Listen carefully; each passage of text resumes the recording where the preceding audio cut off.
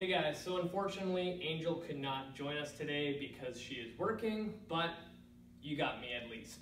So what we're going to go over today is the split squat, which is one of those leg exercises a lot of people think they're doing it right, but most of the time there's something a little bit off. So we're going to go over the split squat and how it looks from the side view here. You're going straight down and back up.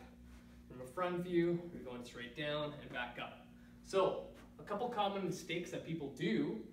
That first one, in that position, that top heel will end up coming down when the person finishes the exercise.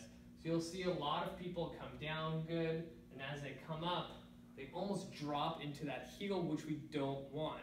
They'll continue kind of just opening that hip and stepping back, whereas it should be a straight down and back up position. And this will be a little bit more stable if you're holding any kind of dumbbell or load throughout the movement.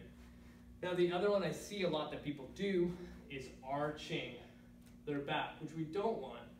So you'll see them come down and they arch that back and they come back up straight, where it should be just straight down and back up. So those are the two most common things I see. So if you guys can clean that up, then you'll have no issues loading the movement and getting really strong throughout the legs.